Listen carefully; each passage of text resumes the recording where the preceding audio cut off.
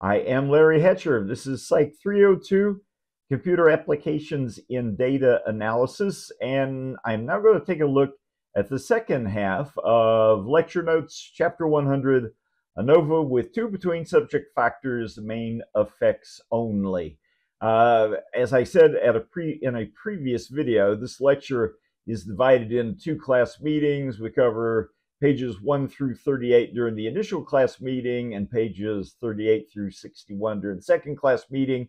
And this is the second class meeting on this chapter, so we're going to cover pages 38 through 61.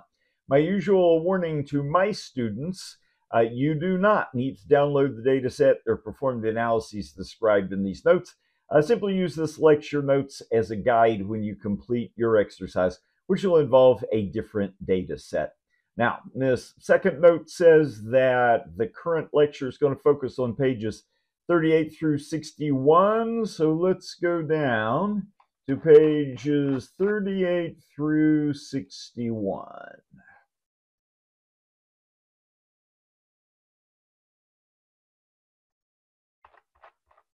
And it's in this ballpark. I am now at the top of page 38. Let's go to the middle of page 38. Now, you'll recall, previous class meeting, I lectured on the first half of this chapter, and it prepared you to do an exercise involving input, assumptions, and data analysis.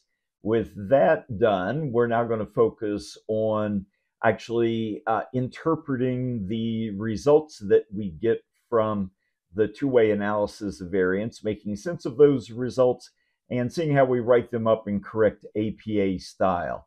So here, halfway down page 38, let's refresh our memory on what we're doing and why we're doing it. Which null hypothesis were we testing again? Here's the omnibus statistical null hypothesis relevant to the main effect for factor A, financial incentives. It says, in the population, there's no difference between participants in the low incentive condition, the medium incentive condition, and the high incentive condition with respect to their mean scores on the criterion variable exercise minutes per week. You'll recall that we did an investigation in which the dependent variable was the number of minutes of exercise per week that were displayed by the participants in the study. We had two independent variables. One of the independent variables was financial incentives. We manipulated that by randomly assigning people to a low incentive condition, medium incentive condition, high incentive condition.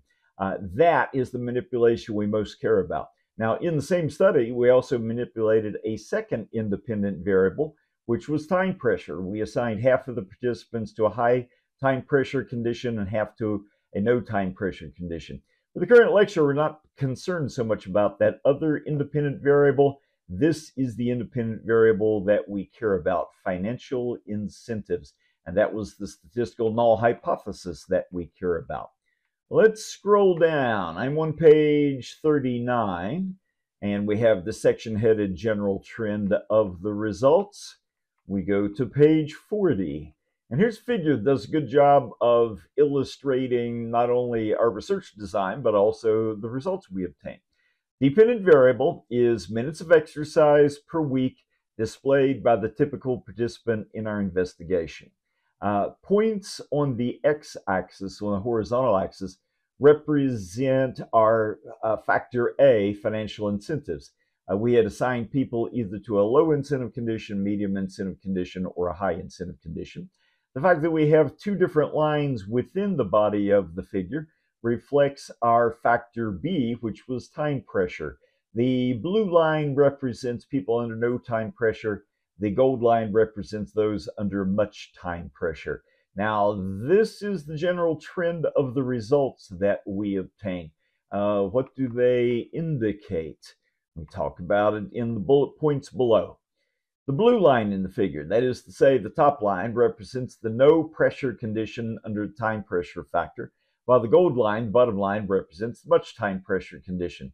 The fact that the two lines are parallel indicates that the interaction between financial incentives factor and time pressures factor is probably not statistically significant nor substantial. In an earlier section, you read that when we illustrate the results of a factorial ANOVA in this fashion, if one set of lines are not parallel to another set of lines, it indicates you might have a significant interaction effect. In this case, the lines are parallel. These sections of line are parallel to one another. These sections of lines parallel to one another, so we probably don't have an interaction effect. We won't know for sure until we look at the results of the ANOVA, but so far it looks like that. Let's continue thinking about what these results indicate. Second bullet point, the difference between the high incentive condition versus the other two conditions looks like it'll probably be substantial enough to result in a statistically significant effect for factor A. We'll find out a bit later. What is he saying there? Well, think about these 3 points on the horizontal axis. Low incentive people, medium incentive people, high incentive people.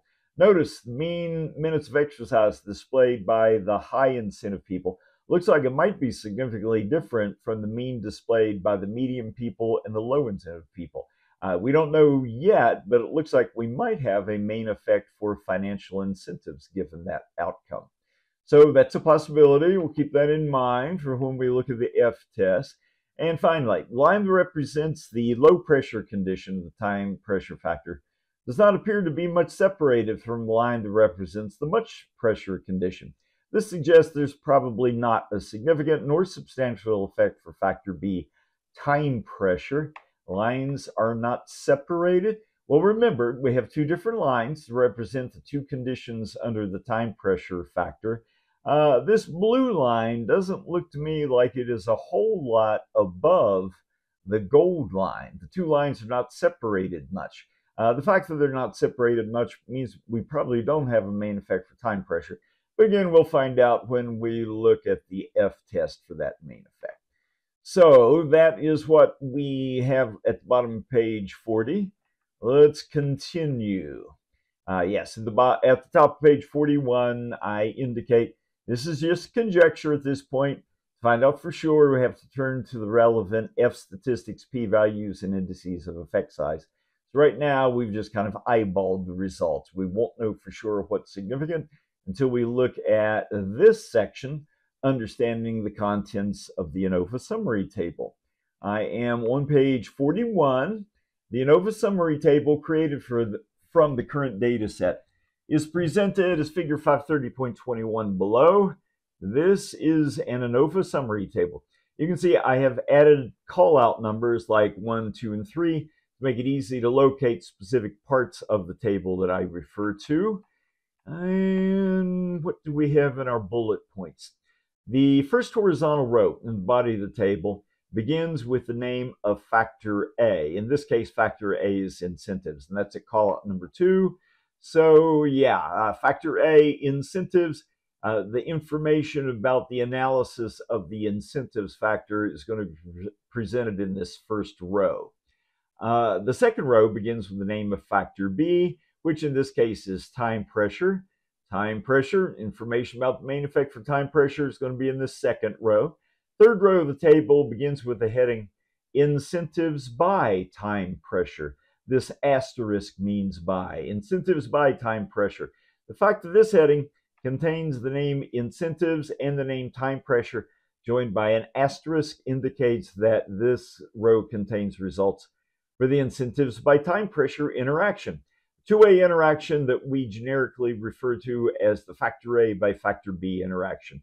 So yes, this row contains information that'll tell us whether our two-way interaction term is statistically significant. And that is this row in incentives by time pressure interaction factor. We'll find the statistics for that interaction term in that row. We go to page 41. Row-headed residuals contains information pertaining to the error term of the analysis. Here is the residuals of the analysis. We're going to include one of these statistics, a couple of these statistics in our results when we write them up. Vertical column, now we're talking about vertical columns rather than horizontal rows. Vertical column headed F contains the obtained F statistics, which test the null hypothesis for the main effect for factor A, incentives, main effect for factor B, time pressure, and the interaction between factor A and factor B. What is he talking about? He's talking about this column, the column headed F. That's our obtained F statistics. The column headed P contains the obtained probability values for those F statistics. This is going to be an important column. The P values in this column are the probability values for the main effects and for the interaction effect. We'll take a close look at those soon. Column headed partial eta squared. This symbol, it's the Greek letter eta. It has a P subscript, which tells us it's partial eta, and a squared superscript, meaning it's partial eta squared. Provides values of partial eta squared, an omnibus index of effect size. In a two-way ANOVA, an omnibus index of effect size is a statistic that reflects the overall magnitude of a given main effect or interaction effect. When partial eta squared is equal to 0, it indicates the independent variable has no effect at all, and higher values indicate stronger effects. This is important.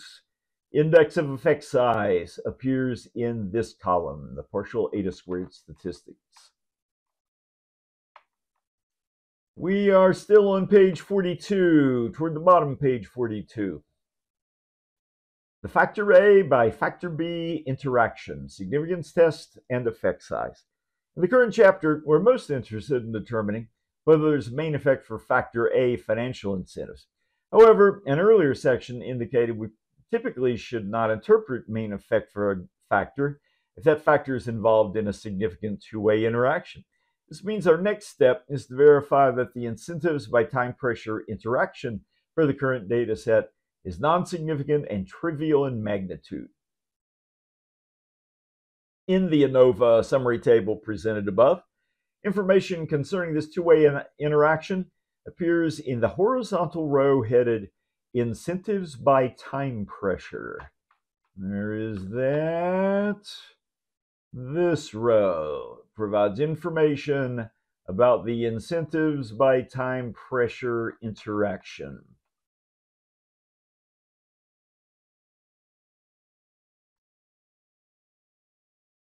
Okay, here. At the location where the row with this heading intersects with vertical column headed F, we can see that the obtained F value for the two-way interaction is 0.14. At the spot where the same row intersects with the column headed P, we can see that the obtained probability value for this F statistic is 0.867. The fact that this P value is larger than our selected criterion level, which is usually 0.05. It means that we failed to reject the statistical null hypothesis. In other words, we can tentatively retain the assumption that there is no two-way interaction. What is he talking about? He's talking about the statistical significance of the interaction effect. Here in this row for incentives by time pressure interaction, under the heading F, we see the F statistic for the interaction is just 0.14. The p-value is 0.867. 0.867 is bigger than alpha. Alpha is 0.05. Since 0.867 is bigger than that, we know interaction effect is non-significant. And that's usually good news for us if what we really want to interpret is the main effect. If the interaction effect were significant, we probably wouldn't want to interpret the main effect. I'm at the bottom of page 42. At the location where the horizontal row headed incentives by time pressure intersects with vertical column headed partial eta squared, we can see that the obtained value of partial eta squared for the two-way interaction is 0.01. According to Cohen's criteria, this is a small effect. Is this true? Interaction row, partial eta squared, the obtained value is 0.01. Cohen says 0.01 is a small effect, and that's kind of consistent with the fact that we found it was statistically non-significant. We proceed to page 43, and at the top of page 43, we will take this as evidence that the financial incentives factor is not involved in any interaction. This clears the way for us to proceed to the real focus of the analysis, the possibility of a main effect for factor A incentives, which is our next heading. Main effect for factor A, financial incentives. Let's scroll down, and I'm at the bottom, page 43 now. These statistics relevant to the main effect for factor A appear in the horizontal row headed incentives, and that is this horizontal row headed incentives. At the location where the row with this heading intersects with vertical column headed F, we can see that the obtained F value is 51.50. At the location where the same row intersects with a column headed P, we can see that the obtained probability value is less than 0.001. The fact that this P value is smaller than our selected alpha criterion means we'll reject the statistical null hypothesis. In other words, we'll conclude that there is a statistically significant main effect for financial incentives. We're looking at the financial incentives row. The F statistic is 51.50. That's good news because it's a big value. The P value is less than 0.001. That's smaller than 0.05, and that means the main effect for incentives is statistically significant.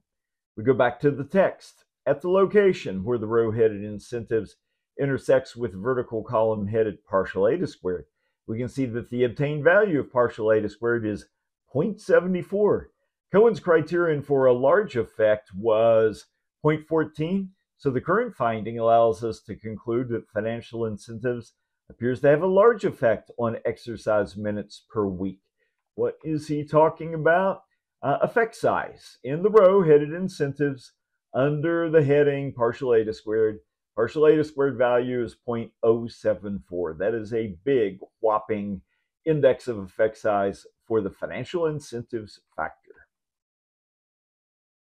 Okay, but that's only one of our factors. On page 44, near the top, we have the heading main effect for factor B, time pressure. We're not really much interested in that main effect, but we should talk about whether it's significant or not. I'm on page 44 now. The statistics relevant to the main effect for factor B appear in the horizontal row headed time pressure. At the location where the row with this heading intersects with vertical column headed F, we can see the obtained F value is 1.39. At the location where the same row intersects with the column headed P, we can see the obtained probability value is 0.246. The fact that this P value is larger than our alpha criterion means we fail to reject the statistical null hypothesis. In other words, we'll conclude there's not a statistically significant main effect for time pressure. Here's the row for time pressure. F statistic is small, 1.39. P value is big, 0.246. It's bigger than 0.05, so we know it's statistically non-significant. What about the effect size? At the location where the row-headed time pressure intersects with a vertical column-headed partial eta squared, we can see the obtained value of partial eta squared is 0.04.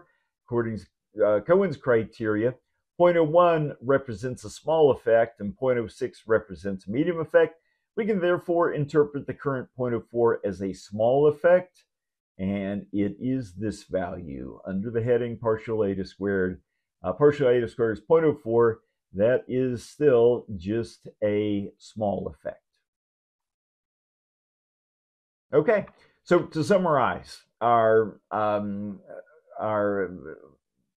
omnibus effects have indicated we do have a statistically significant omnibus effect for incentives, but not for time pressure and not for the incentives by time pressure interaction. So so far we've gotten the results we wanted to get. We have a main effect for incentives, but incentives has 3 treatment conditions, and that adds a complication to things that will be discussed in the next section. I'm on page 45 now. We have a section headed Post Hoc Tests for Factor A, Financial Incentives. And the section headed Focus Comparison Null Hypotheses. Since the financial incentives factor included 3 treatment conditions, the Tukey HSD procedure will perform 3 separate significance tests, one for each possible pairing of the 3 conditions. One will determine whether there's a statistically significant difference between the low incentive condition versus the medium incentive condition. And here is the null hypothesis that will be tested with that analysis. And here's an equivalent way of stating the same null hypothesis. Mu low minus mu medium is equal to 0. In the population, the difference between mean exercise minute score for the low incentive condition versus the medium incentive condition is equal to 0. What's going on here? Well, the fact that we have a main effect for financial incentives indicates at least one of the treatment condition means must be statistically significantly different from at least one other treatment condition mean. But the F-test doesn't tell us which means are significantly different from each other. To determine that, we have to perform focused comparison tests or post hoc tests. There's actually 3 comparisons we're going to make, and those comparisons are represented by these 3 statistical null hypotheses. We'll look at one analysis to see whether the low mean is significantly different from the medium mean. Look at one to see whether the low mean is significantly different from the high mean. And we'll look at one to see whether the medium mean is significantly different from the high mean. Those comparisons are reflected by these statistical null hypotheses relevant to these post hoc tests. I am on page 45 now. It is time to review the figure created by Jamovi that illustrates mean scores broken down by just the financial incentives factor alone. Figure 530.20 does this, illustrating mean scores on exercise minutes for the 3 conditions of financial incentives. It shows that the mean for the medium incentive group is in fact higher than the mean for the low incentive group, although the figure by itself can't tell us whether this difference is statistically significant. Well, here, once again, we got dependent variables, minutes of exercise. Right now, we're looking at just one of the factors, the financial incentives factor. And here we have scores displayed by those in the low incentive condition, medium incentive condition, high incentive condition. For the moment, we're just comparing these 2 conditions, the low condition to the medium incentive condition. It looks like the medium incentive condition is a little bit higher than the low incentive condition, although that doesn't look real substantial, does it? Nonetheless, we have to do a post hoc test to see if the difference between these 2 means is significant. We can have more hope that the difference between those means are significant, but we're not dealing with them yet. Right now, we're just comparing the low to the medium condition. Same means are also presented in the table created by Jamovi headed Estimated Marginal Means. That table is reproduced below, and on page 47.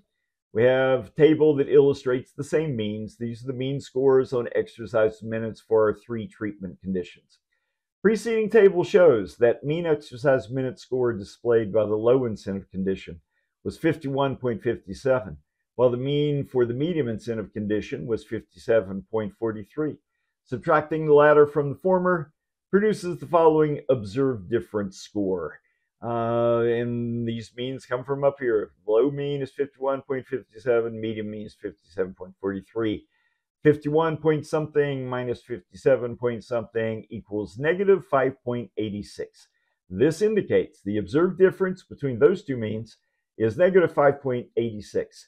This difference score is obviously not exactly equal to 0, but is it far enough away from 0 for us to reject the null hypothesis? Answer can be found in the results produced by the Tukey HSD test. This is the post hoc test that we requested, and it's illustrated toward the bottom of page 47.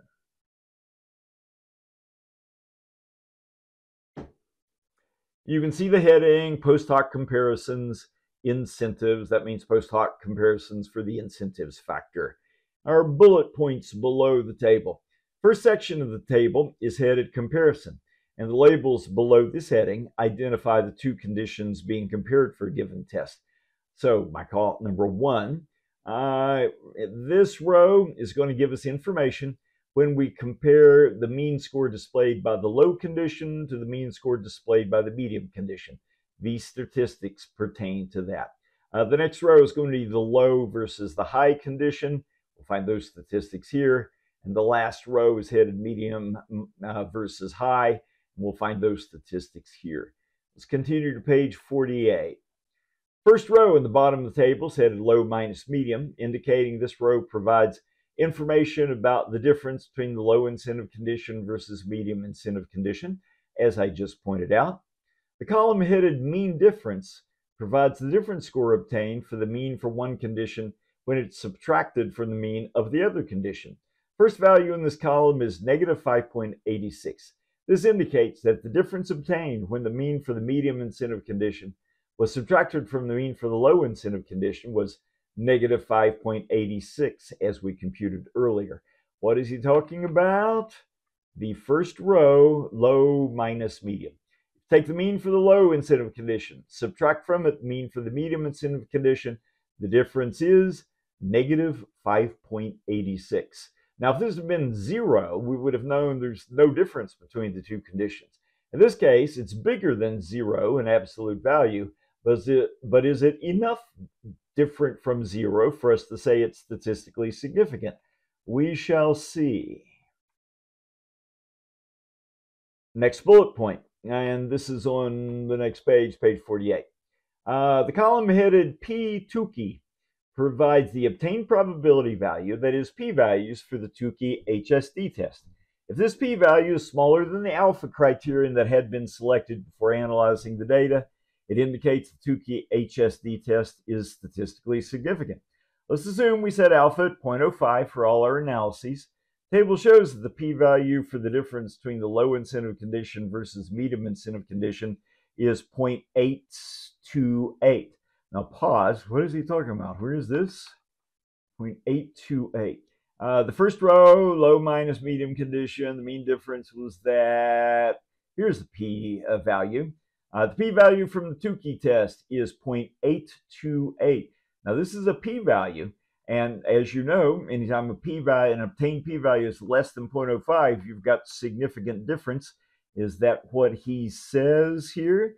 If this p-value is smaller than the alpha criterion that had been selected before analyzing data, it indicates Tukey HSD test is significant.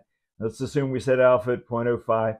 Table shows that the p-value for the difference between the low incentive condition versus medium incentive condition is 0.828.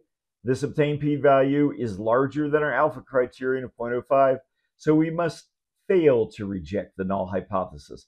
Instead, we must conclude that the difference between the low incentive condition and medium incentive condition is not statistically significant. In short, the columns headed mean difference and P2 constitute the real heart of this table. Combined, they tell us the following. Low incentive students engaged in 5.86 fewer minutes of exercise than the medium incentive students, a difference that was not statistically significant. Low incentive students engaged in 90.57 fewer minutes of exercise than the high incentive students, a difference that was statistically significant.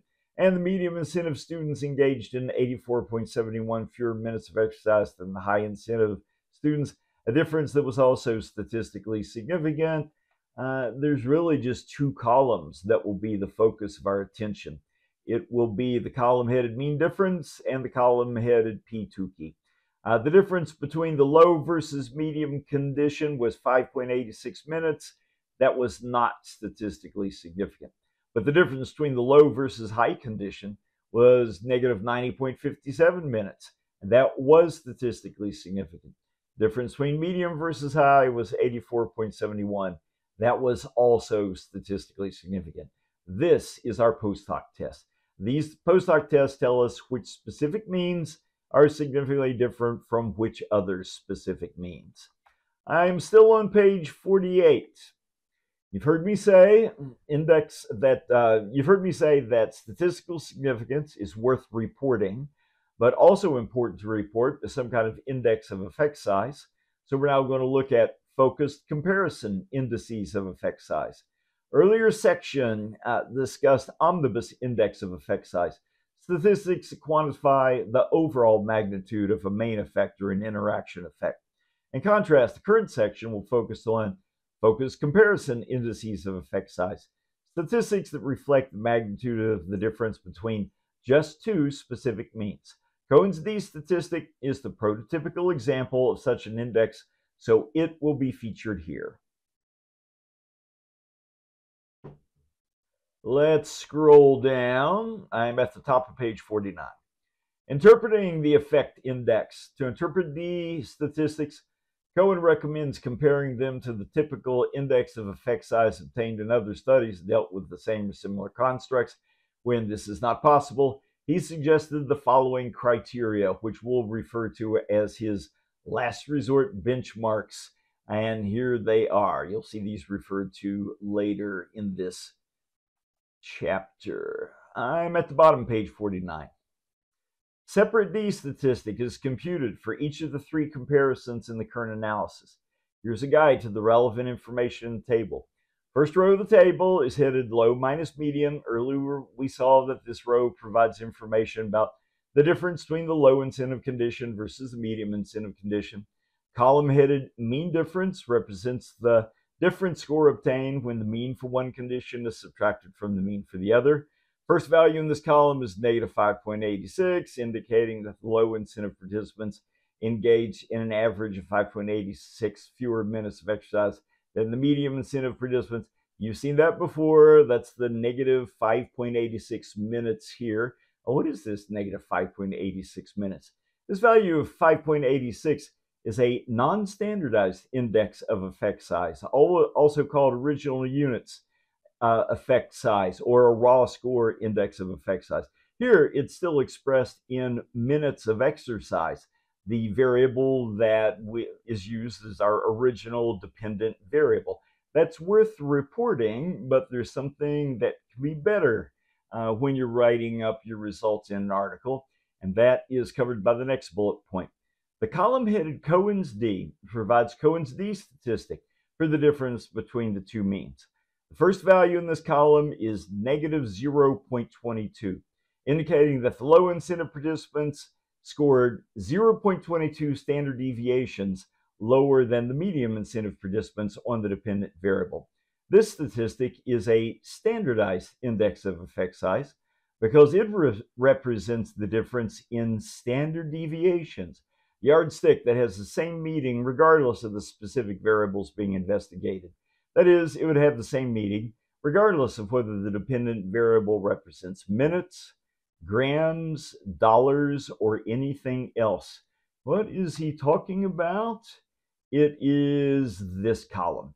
Column with callout number 5 gives us Cohen's D statistic. When we compare the low to the medium condition, Cohen's D statistic is negative 0.22. Tells us that the medium incentive people must have scored 0.22 standard deviations higher than the low incentive people. This is Cohen's D statistic. And it looks like that's the end of the material for this specific section. We have a big section that we're going to skip, and we're going to land on page 53. So let's scroll down to page 53. Yes, here we are. I'm at the top of page 53 now. Preparing the results section of an APA-style manuscript. One of the important goals for this course is I want everybody to be able to write up the results in correct APA style. So we begin with means and other descriptive statistics. Search manuscript began, and the section we skipped over was the complete write-up of the results all put together in one section. We're now going to look at individual sections of that write-up and make sure that everybody understands how to arrive at those individual sections. So we start with means and other descriptive statistics. Research manuscript began by providing means and other descriptive statistics for the 3 treatment conditions. For convenience, that paragraph is reproduced again below. Descriptive statistics. Usable data was obtained from all 42 participants, with 7 participants in each cell of the research design. Table 1 displays mean scores on exercise minutes per week as a function of the study's 2 independent variables, financial incentives and time pressure. Figure 1 illustrates the same means in a line graph. So we have a table that provides mean scores on exercise minutes broken down by every possible combination of time pressure and incentives. This is the means in tabular form. A lot of people find these results easier to understand if they see them illustrated in a figure. So at the next page, at the top of page 54, we have a figure that illustrates results from the investigations. These are the same means that were summarized in the preceding table. We can scroll through some details. Let's go down to page 55. Toward the bottom of page 55, I have this. Omnibus results for the two-way interaction.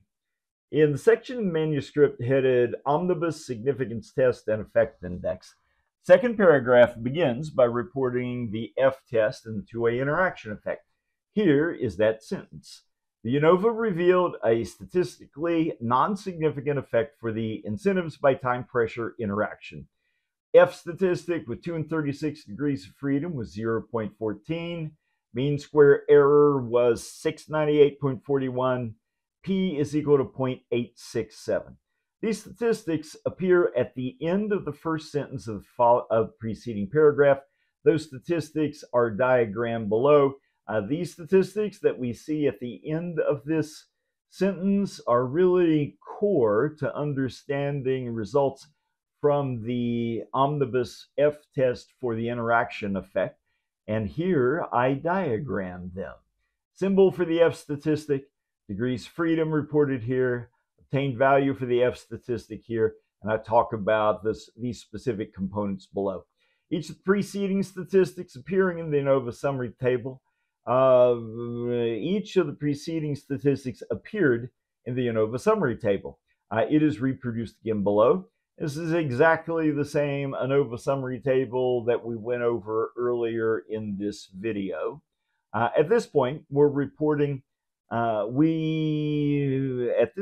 are reporting, should be the obtained F statistic for the two-way interaction effect. This means that we will focus on the information that appears in the row headed incentives by time pressure in the preceding write-up, and it's this row. The row with callout number 4 gives us information about the incentives by time pressure interaction effect. First up, degrees freedom. The excerpt begins with the symbol for the test statistic, an uppercase F in statistic.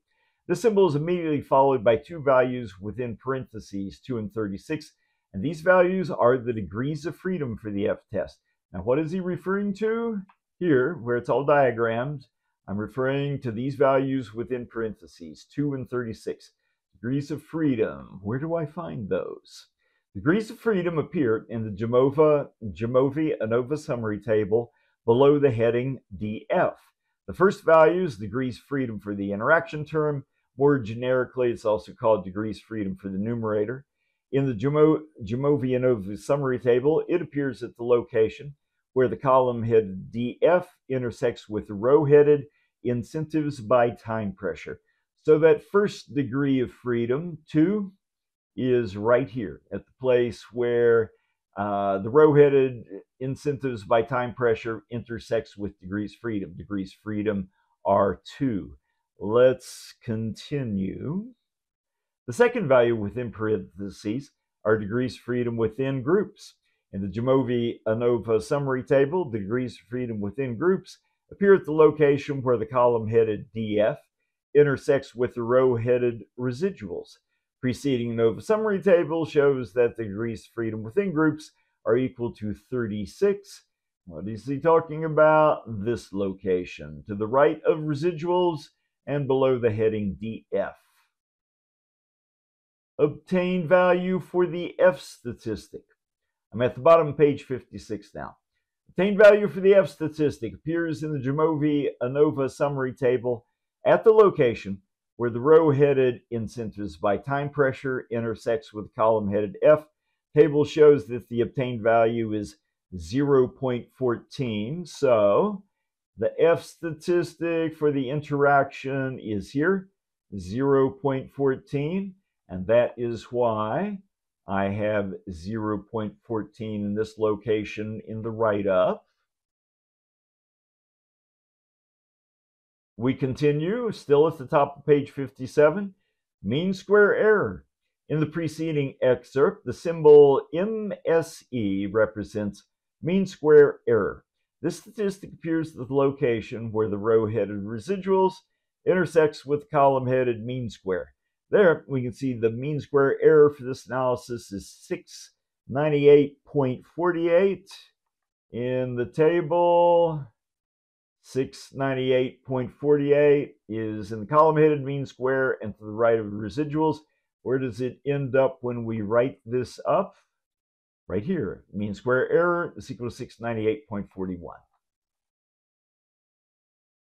Obtain probability, p-value. This is one of the first things your reader is going to look for when they review your results. The last item in the preceding excerpt is p is equal to 0.867. And this is the obtained probability value, obtained p-value, associated with the F statistic for the interaction term. In the ANOVA summary table created by Jamovi, the obtained probability value for the F test appears at the location where the row-headed incentives by time pressure intersects with the column-headed P. The table shows the obtained probability value is 0.867. This is larger than the alpha criterion we had selected, so we failed to reject the null hypothesis. You have seen this before. In the column-headed P, p-value for the interaction term is 0.867, and that is why in the write-up we said p is equal to 0.867.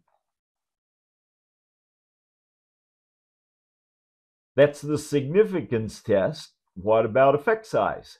I'm on page 57, about halfway down page 57. We have the section omnibus index of effect size. The obtained index of effect size was partial eta squared is equal to 0.01, which represents a small effect. This index of effect size was partial eta squared. In the ANOVA summary table provided by Jamovi, it appeared at the location where the row-headed incentives by time pressure intersects with the column-headed partial eta squared. The table shows that the obtained value was 0.01. Go back to our table, and it is here. To the right of incentives by time pressure, partial eta squared was 0.01.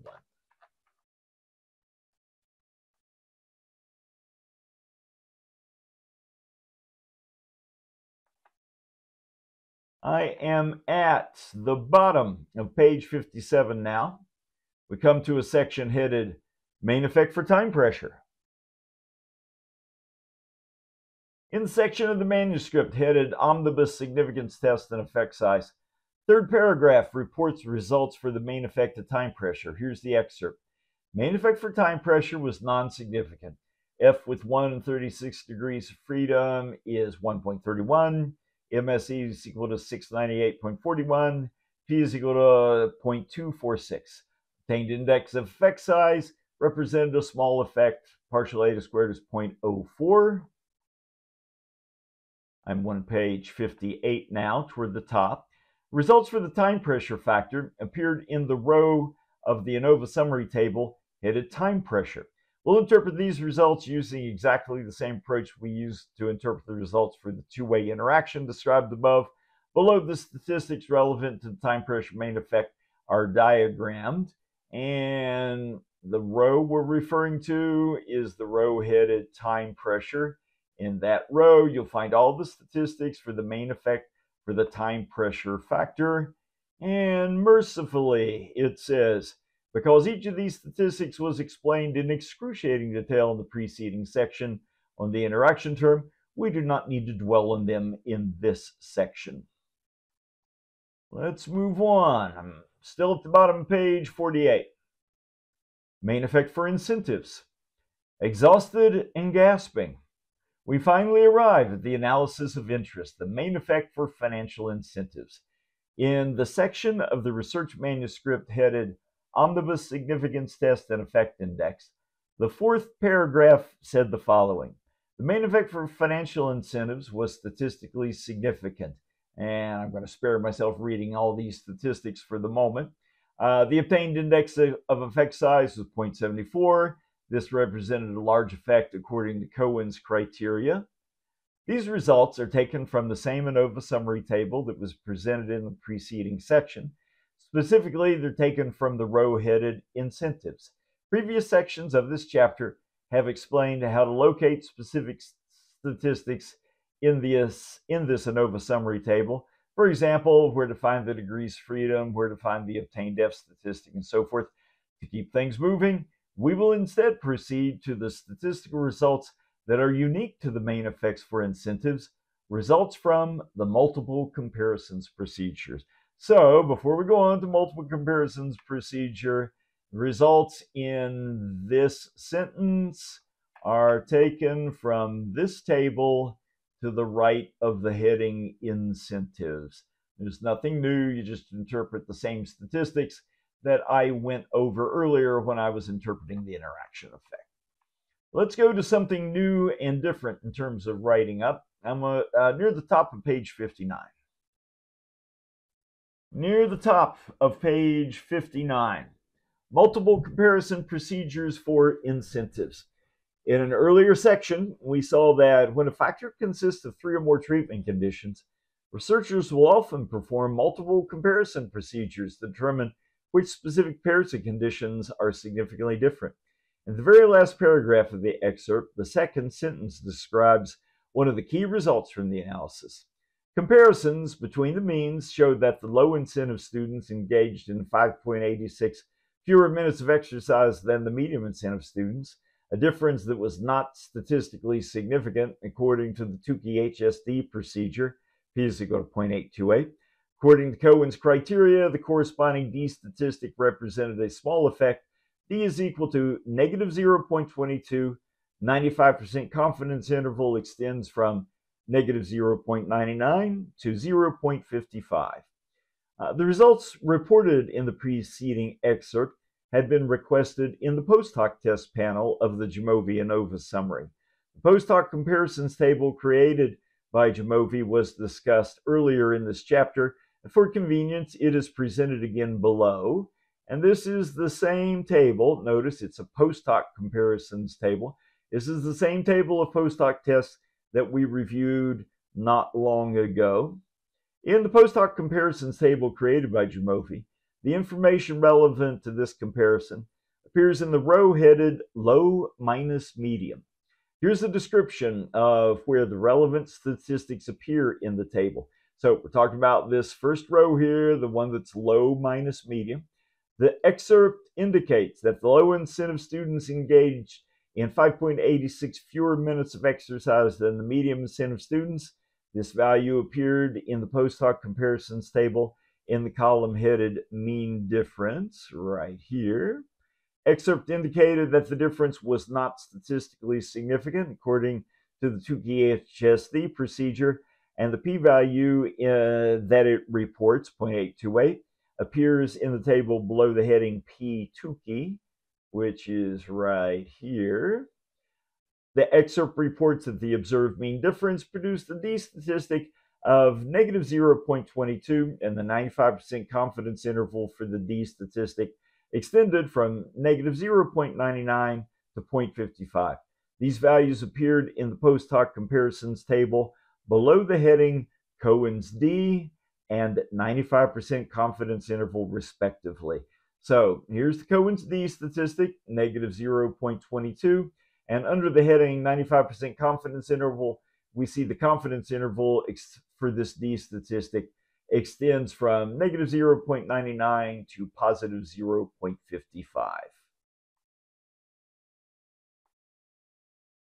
It goes on to say, although I have not highlighted it, since an earlier section of this chapter provided a detailed discussion of the multiple comparison procedures performed by Jamovi, that information will not be repeated here. To refresh your memory, see the previous section titled Post Hoc Tests for Factor A Financial Incentives. So this is table, reports post hoc comparisons, and here's an example of how we might write those statistics up in an APA-style manuscript. Page 60, I have a section headed Checklist Reporting ANOVA with 2 between subject factors. put together the most important things that you should report, all in the form of a checklist. And page 61, it says, Hatcher stops the lecturing here. Hatcher students begin work on Jamovi Exercise 100.04, ANOVA, two between factors, interpretation, and write-up. In a previous exercise, you learned how to do the data input and check the assumptions underlying ANOVA. With this exercise, you will interpret your results and write up those results. What lecture have we been looking at? What chapter have we been in? We have been looking at lecture notes, chapter 100, ANOVA with two between subject factors, main effects only.